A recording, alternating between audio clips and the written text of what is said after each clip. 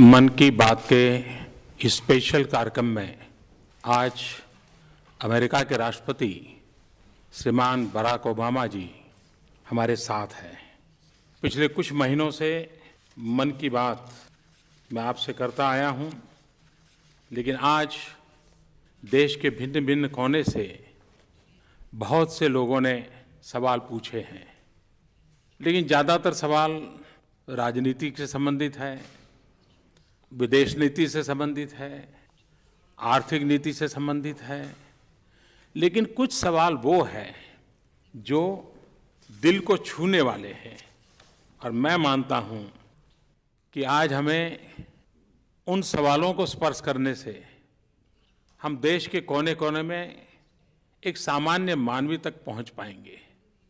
और इसलिए जो पत्रकार वार्ताओं में उठाए जाने वाले सवाल हैं या जो मीटिंगों में चर्चा में आने वाले सवाल हैं, उसके बजाय जो दिल से निकलने वाली बातें हैं उसको अगर हम दोहराते हैं, उसको अगर गुनगुनाते हैं तो एक नई ऊर्जा मिलती है। और उस अर्थ में मैं समझता हूं कि ये सवाल मेरे दृष्टि से ज़्यादा अहम रखते हैं। आप लोगों को मालूम है, कुछ लोगों के मन में सवाल उठता है, बराक का अर्थ क्या है? तो मैं जरा ढूंढ रहा था कि बराक का अर्थ क्या है। तो स्वाहिली भाषा, जो कि अफ्रीकन कंट्रीज में प्रचलित है, स्वाहिली भाषा में बराक का मतलब है वह जिसे आशीर्वाद प्राप्त है, वन हु इज ब्लेस्ड। मैं समझता हूँ ये अपने आप में बराक के नाम के साथ एक बहुत बड़ा तोहफा भी उनके परिवार ने उनको दिया है। अफ्रीकन कंट्रीज उबंतु के प्राचीन विचार का अनुकरण करती आई है। यह विचार मानवता में एकजुटता का विचार है। और वो कहते हैं, I am because we are. मैं हूं क्योंकि हम हैं। मैं समझता हूं सदियों का भी अंतर है, सीमाओं का भी अंतर है, उसके बावजूद भी वही भाव जो भारत में हम कहते हैं वसुधैव कुटुंबकम, वही भाव दूर सुदूर अफ्रीका के जंगलों से भी उठते हैं। तो ये कितनी बड़ी विरासत हम मानव जात के पास हैं जो हमें जोड़ती है। जब हम महात्मा गांधी की चर्चा करते हैं तो हमें हेनरी थोरू की बात याद आती है, जिनसे महात्मा गांधी डिसोबीडियंस सीखे थे।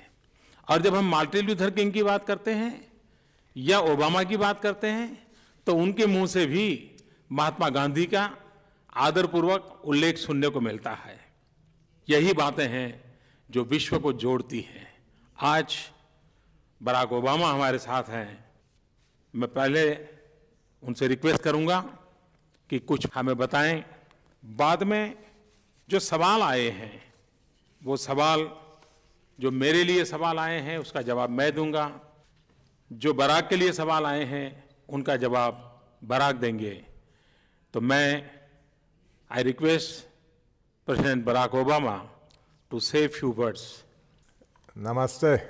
Thank you, Prime Minister Modi, for your kind words and for the incredible hospitality you've shown me and my wife Michelle on this visit. And let me say to the people of India how honored I am to be the first American president to join you for Republic Day. I'm told this is also the first ever radio address by an Indian Prime Minister and an American President together, so we're making a lot of history in a short time.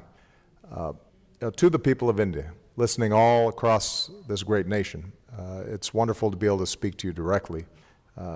We just came from discussions in which we affirmed that India and the United States are natural partners because we have so much in common. We're two great democracies, two innovative economies, two diverse societies dedicated to empowering individuals. We are linked together by millions of proud Indian Americans who still have family and carry on traditions from India. And I want to say to the Prime Minister how much I appreciate your strong personal commitment to strengthening the relationship between these two countries. People are very excited in the United States about the energy that Prime Minister Modi is bringing to efforts in this country to reduce extreme poverty and lift people up, to empower women, to provide access to electricity and clean energy, and invest in infrastructure and the education system. And on all these issues, we want to be partners because many of the efforts that I am promoting inside the United States to make sure that young people get the best education possible, to make sure that ordinary people are properly compensated for their labor and paid fair wages and have job security and health care. These are the same kinds of issues that Prime Minister Modi, I know, cares so deeply about here. And I think there's a common theme in these issues. It gives us a chance to reaffirm what Gandhiji reminded us should be a central aim of our lives, and that is we should endeavor to see God through service of humanity, because God is in everyone. So these shared values, these convictions, are a large part of why I'm so committed to this relationship. I believe that if the United States and India join together on the world stage around these values, then not only will our peoples be better off, but I think the world will be more prosperous and more peaceful and more secure for the future. So thank you so much, Mr. Prime Minister, for giving me this opportunity to be with you here today. Barak, the first question comes from Raj from Mumbai.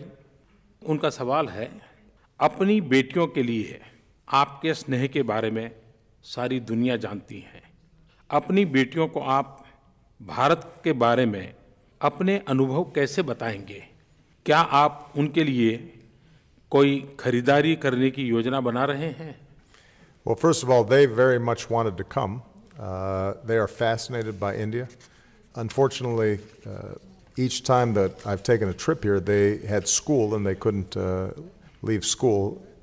And in fact, Malia my older daughter had exams just recently. So they are fascinated by the culture and the history of India, in part because of my influence, I think. They are deeply moved by India's movement to independence and the role that Gandhi played in not only the nonviolent strategies here in India, but how those ended up influencing the nonviolent civil rights movement in the United States. So when I go back, I'm going to tell them that India is as magnificent as they imagined, and I am quite sure they're going to have to that they're going to insist that I bring them back the next time I visit. It may not be during my presidency, but afterwards they'll definitely want to come and visit. And I will definitely do some shopping for them, although I can't go to the stores myself, so I have to have my team do the shopping for me. And I'll get some advice from Michelle because she probably has a better sense of what they would like. Barack ने कहा कि वो बेटियों को लेकर आएंगे। मेरा आपको निमंत्रण है, राष्ट्रपति के कार्यकाल में भी आएँ या राष्ट्रपति कार्यकाल के बाद आएँ, भारत आपका और आपकी बेटियों का स्वागत करने के लिए उत्सुक हैं। मुझे एक सवाल पुणे से सानिका दीवान जी ने पूछा है, महाराष्ट्र पुणे से। उन्होंने मुझे पूछा है कि आपने बेटी बचाओ बेटी पढ़ाओ मिशन शुरू किया है, क्या उसमें भी आपने अमेरिका के प्रेसिडेंट ओबामा की मदद मांगी है क्या? सानिका, आपने अच्छा सवाल पूछा है। भारत में सेक्स रेशियो के कारण एक बहुत बड़ी चिंता सता रही है। 1000 लड़कों के सामने लड़कियों की संख्या कम है और उसका मूल कारण लड़के और लड़की के प्रति देखने का हमारा जो रवैया है वो दोषपूर्ण है। प्रेसिडेंट ओबामा से मैं मदद मांगूं या न मांगूं, उनका जीवन ही अपने आप में एक प्रेरणा है। जिस प्रकार से वो अपनी 2 बेटियों का लालन पालन करते हैं, जिस प्रकार से अपनी 2 बेटियों के लिए वो गर्व करते हैं, हमारे देश में भी कई जगह पे जब हमें कई लोगों से मिलना होता है तो परिवार में उनको कोई बेटा नहीं होता है, सिर्फ बेटियां होती हैं और इतने गौरव से बेटियों को बड़ी करते हैं, इतना गौरव देते हैं, वही सबसे बड़ी प्रेरणा है। मैं समझता हूँ ये प्रेरणा ही हमारी ताकत है। और आपने सवाल पूछा है तो मैं कहना चाहूँगा कि बेटी बचाना, बेटी पढ़ाना ये हमारा सामाजिक कर्तव्य है, सांस्कृतिक कर्तव्य है, मानवीय जिम्मेवारी है, इसको हमने निभाना चाहिए। बराक, आपके लिए एक क्वेश्चन है। The second question for president Obama comes through email. Doctor Kamlesh Upadhyay, A doctor based in Ahmedabad, Gujarat.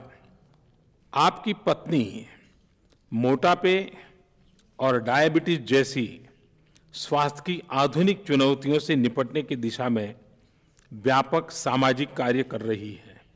Bharat में भी ये चुनौतियां तेजी से बढ़ रही हैं।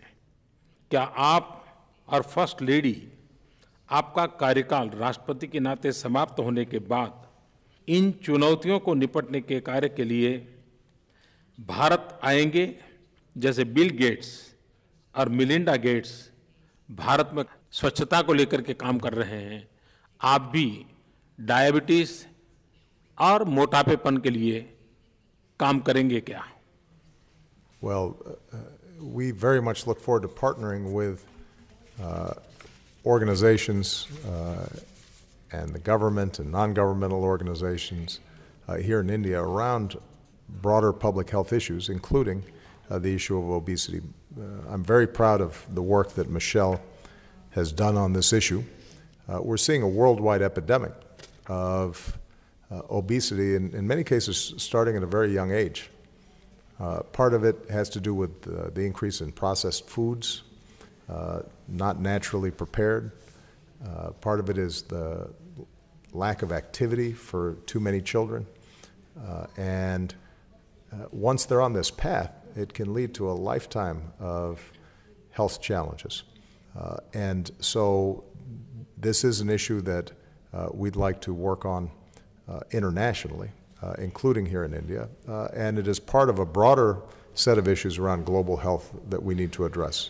The Prime Minister and I have discussed, for example, how we can do a better job in dealing with issues like pandemic and making sure that we have good alert systems so that if a disease like Ebola or a deadly flu virus or polio appears, that it's detected quickly and then treated quickly so that it doesn't spread.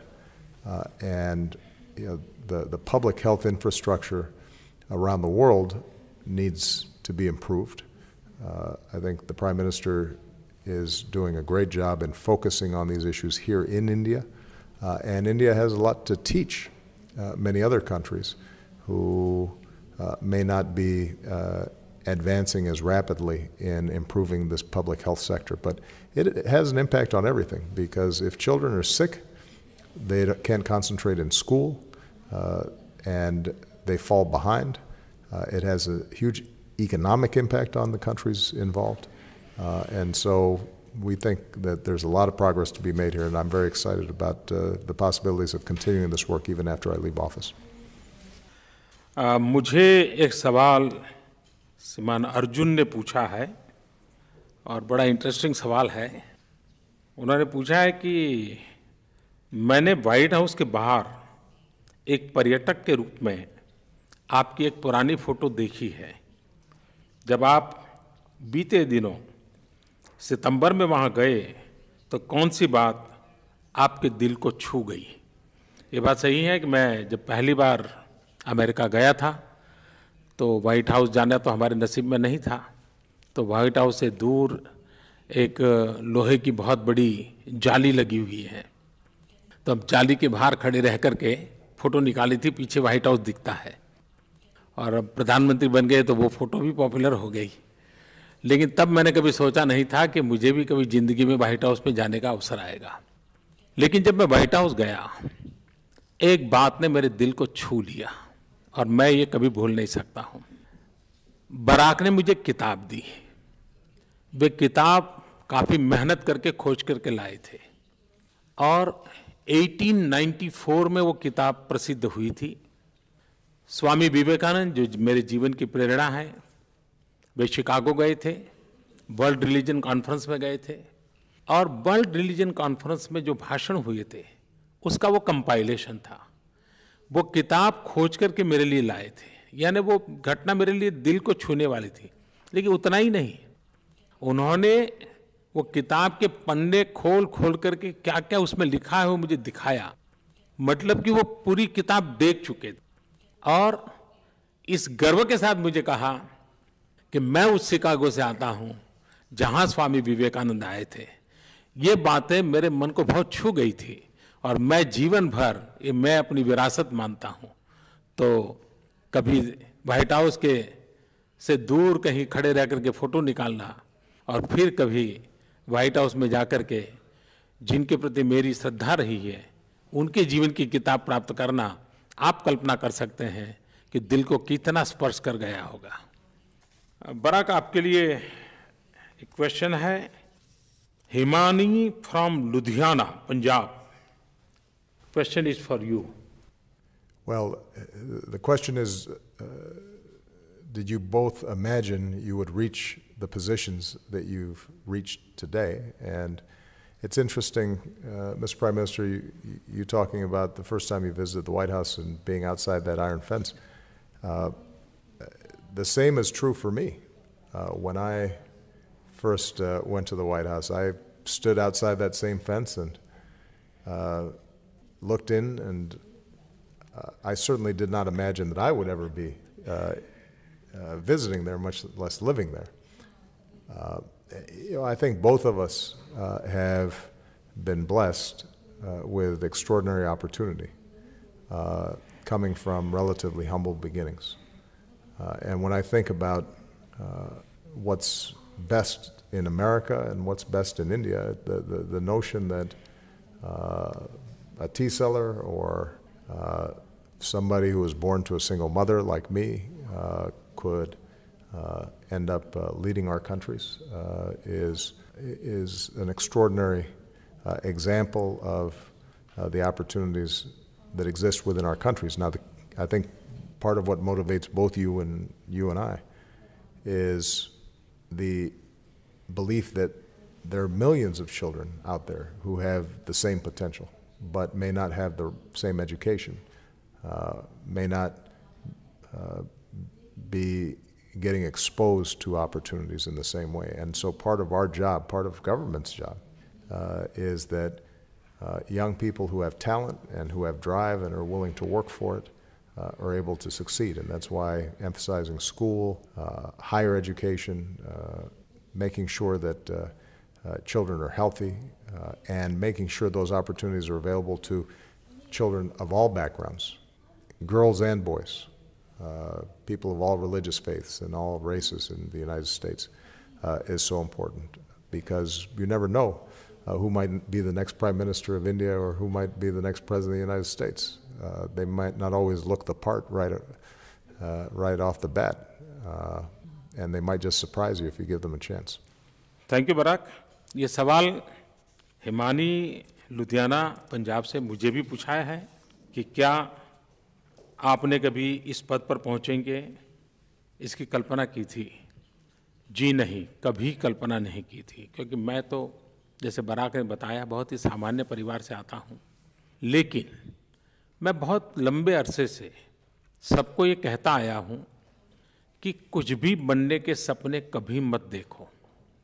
अगर सपने देखने हैं तो कुछ करने के देखो।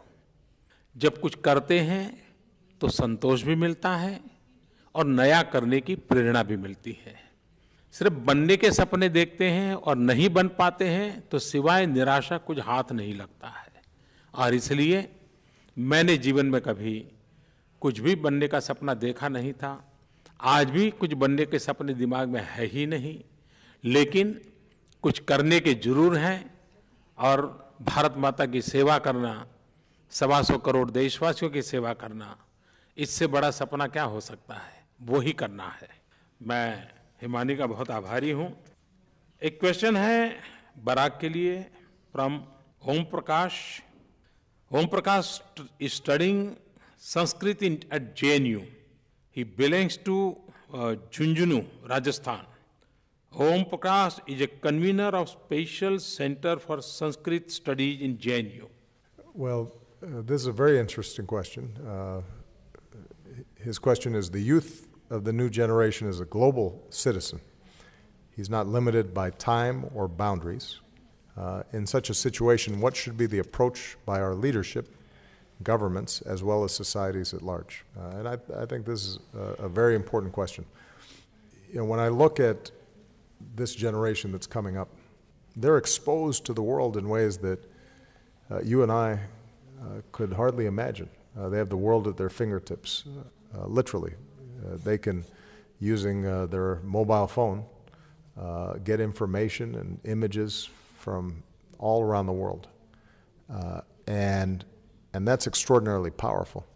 And what that means, I think, is that governments and leaders cannot simply try to govern or rule by a top-down strategy, but rather have to reach out to people in an inclusive way and an open way and a transparent way, and engage in a dialogue with citizens about the direction of their country.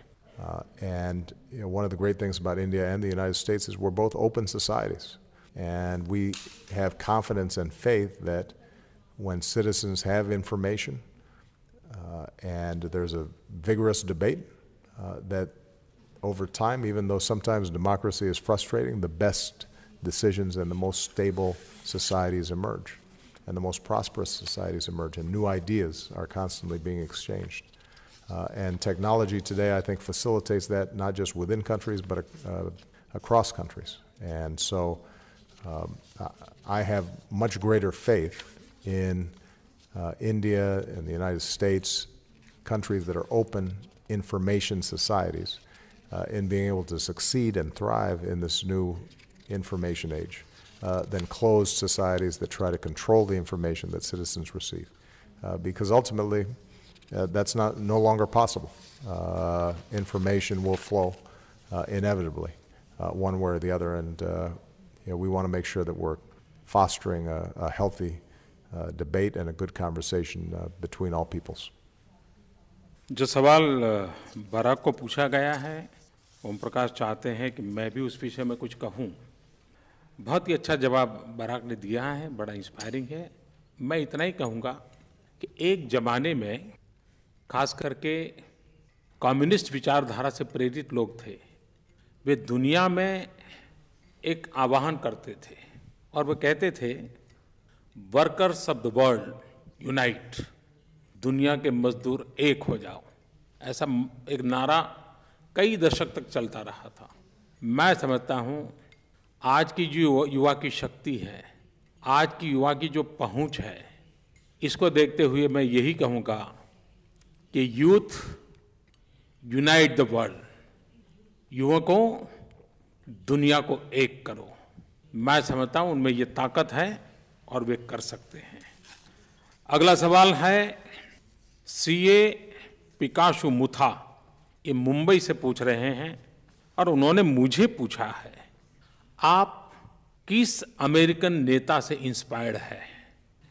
वैसे जब छोटे थे तो Kennedy की photo दिखा करते थे हिंदुस्तान के अखबारों में, बड़ी इंप्रेसिव थी उनकी पर्सनालिटी। लेकिन आपका सवाल है किसने इंस्पायर किया? मुझे बचपन में पढ़ने का शौक था और मुझे बेंजामिन फ्रैंकलिन का जीवन चरित्र पढ़ने का अवसर मिला था। 1700 साल की समय काल उनका, और वो अमेरिका के राष्ट्रपति नहीं थे, लेकिन वो जीवन चरित्र इतना प्रेरक है।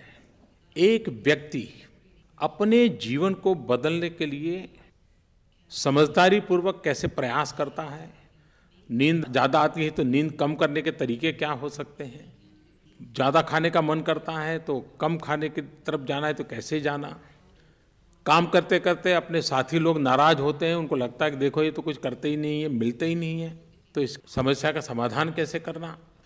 ऐसे ऐसे छोटे छोटे विषयों को उन्होंने अपने बायोग्राफी में लिखा है, और मैं तो हर एक को कहता हूँ कि हमने बेंजामिन फ्रैंकलिन के जीवन चरित्र को पढ़ना चाहिए। आज भी मुझे वो प्रेरक देता है। और बेंजामिन फ्रैंकलिन एक बहुआयामी व्यक्तित्व था उनका। वे राजनीतिज्ञ थे, वो राजनीतिक विचारक थे, वो सामाजिक कार्यकर्ता थे, वो कूटनीतिक थे, और बहुत सामान्य परिवार से आए थे। पढ़ाई भी पूरी नहीं हुई थी, लेकिन उन्होंने आज भी अमेरिका के जीवन पर अपने विचारों की छवि छोड़ी हुई है।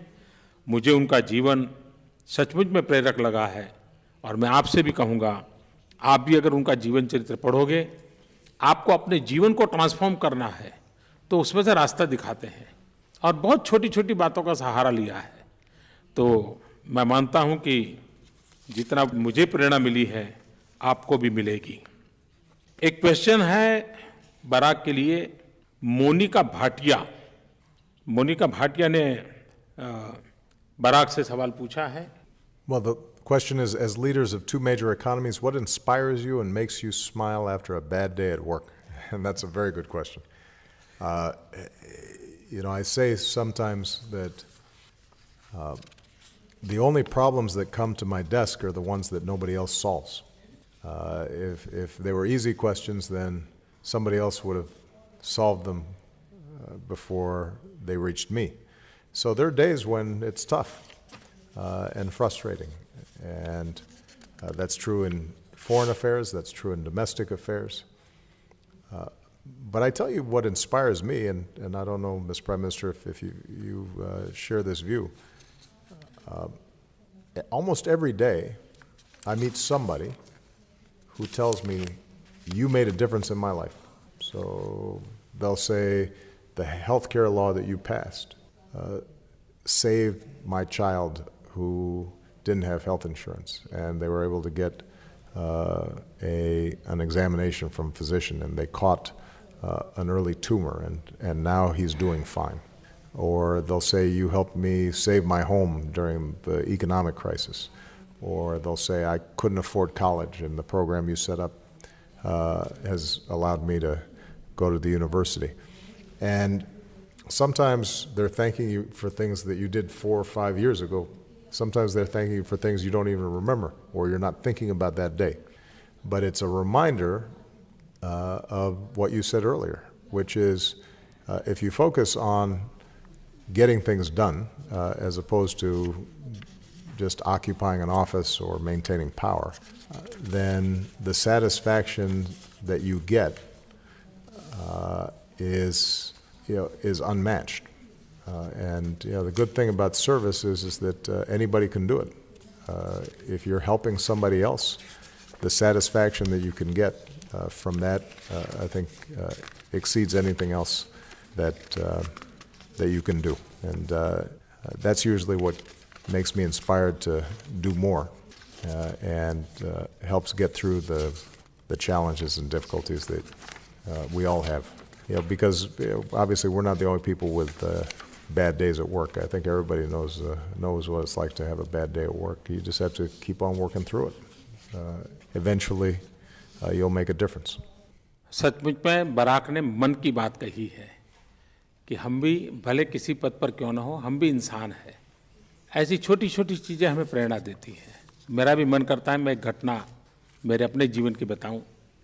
मैं जीवन में बहुत वर्षों तक एक प्रकार से परिव्राजक रहा। लोगों के घर में मुझे खाना मिलता था, कोई जो बुलाता था वो मुझे खिलाता था। एक बार एक परिवार मुझे बार बार कहता था कि आप मेरे घर खाना खाने आइए, लेकिन मैं जाता नहीं था। इसलिए नहीं जाता था कि वो बहुत गरीब परिवार था, और मुझे लगता था कि मेरा उनके यहाँ भोजन के लिए जाऊँगा, उन पर बोझ बन जाऊँगा। लेकिन उनका प्यार उतना था, उनका आग्रह इनका था कि आखिरकार मुझे झुकना पड़ा। अब मैं उनके घर भोजन के लिए गया। जब भोजन के लिए हम बैठे, बहुत छोटी सी झोपड़ी जैसी जगह थी, तो उन्होंने मुझे बाजरे की रोटी और दूध दिया। लेकिन उनका छोटा बच्चा उस दूध की ओर देख रहा था। ऐसा लगा कि जैसे इस बच्चे ने कभी दूध देखा नहीं है। तो मैंने तुरंत वो दूध का कटोरा उस बच्चे को दे दिया, और उसने तुरंत पल दो पल में उसको पी लिया। उसके घर के लोग बहुत नाराज हो गए कि इसने दूध क्यों पी लिया। और मैंने अनुभव किया कि उस बच्चे ने शायद माँ के दूध के सिवाय कभी भी दूध पिया नहीं होगा। और मुझे अच्छा खिलाने के इरादे से वो दूध ले आए थे। इस बात ने मुझे इतनी प्रेरणा दी कि गरीब झुग्गी झोपड़ी में रहने वाला व्यक्ति मेरे लिए इतनी चिंता करता है, तो मुझे अपना जीवन ऐसे लोगों के लिए लगा देना चाहिए। तो यही बातें हैं जो प्रेरणा देती हैं। और बराक ने भी बहुत ही एक सामान्य मन को क्या क्या लगता है हमारे सामने बताया है। मैं बराक का बहुत आभारी हूं कि उन्होंने इतना समय दिया। और मन की बात सुनने के लिए मैं देशवासियों का भी आभारी हूं। मैं जानता हूं कि भारत में रेडियो हर घर पहुंचा हुआ है, हर गली पहुंचा हुआ है। और ये रेडियो मन की बात, स्पेशल मन की बात, ये आवाज़ हमेशा हमेशा गूंजती रहेगी। मुझे एक विचार आया है, मैं आपके सामने रखता हूँ। मेरी और बराक के बीच आज जो बात हुई है, इसकी एक ई बुक निकाली जाए। मैं चाहता हूँ कि जो मन की बात को ऑर्गेनाइज करते हैं, ई बुक निकालें। और मैं आपसे भी कहता हूँ कि आप जो श्रोताओं ने ये मन की बात सुनी है, तो आप भी जरूर इसमें पार्टिसिपेट कीजिए। और उसमें से जो बेस्ट 100 विचार मिलेंगे, उसको भी मेरी और बराक की इस किताब के साथ हम जोड़ेंगे और एक ई बुक निकालेंगे। और मैं चाहता हूँ कि आप लोग ट्विटर हो, फेसबुक हो, ऑनलाइन कुछ लिखना चाहते हो, तो आप #YesWeCan इस हैशटैग के साथ हमें लिखिए। Eliminate poverty, yes we can. Quality health care to all, yes we can. Youth empowered with education, yes we can. Jobs for all, yes we can. Global piece and progress, yes we can. मैं चाहता हूं कि इस tagline के साथ आप भी इस मन की बात सुनने के बाद अपने विचार, अपने अनुभव, अपनी भावना पहुंचाइए। उसमें से जो बेस्ट 100 होगी, उसको हम सिलेक्ट करेंगे। और मैंने और बराक ने जो बातें की हैं, उसकी किताब में उसको भी जोड़ देंगे। और मैं मानता हूं सच में ये हम सबके मन की बात बन जाएगी। फिर एक बार बराक का बहुत बहुत आभार, आप सबका भी बहुत बहुत आभार। और 26 जनवरी के इस पावन पर्व पर बराक के यहाँ आना मेरे लिए गर्व की बात है, देश के लिए गर्व की बात है। बहुत बहुत धन्यवाद।